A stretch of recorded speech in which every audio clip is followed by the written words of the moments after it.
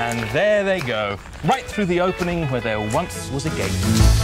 Wait, you don't have to try to eat me anymore, remember? You're welcome to all of this. Right. I just have so much energy. I think it's this new plant-based diet. Have you tried jogging? Think that'll work? I'm desperately hoping so.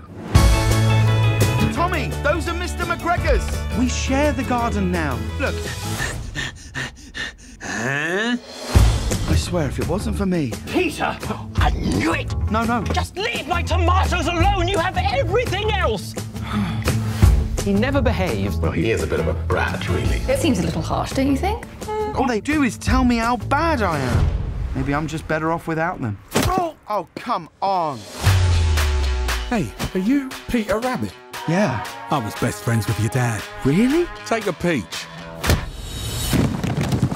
Get out of here! Scram! Come on, son. Peter, what happened to you? I met an old friend of Dad's, and I've never felt more accepted. This is the McGregor's Garden of the city. What is this magical place? It's the farmer's market. This sounds a bit dodgy. I would never put you in danger. I promise. Okay, I can't promise. We're going to go and rob this place. Are you in or are you out? Come on! Let's go. No! There's no hope for them. This is where you belong. My family's in trouble, and it's all my fault. I'm going to save them.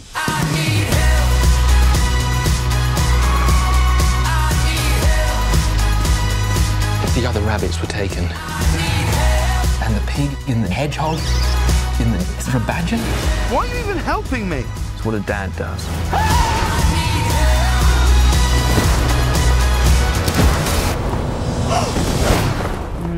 And he was doing so well, too.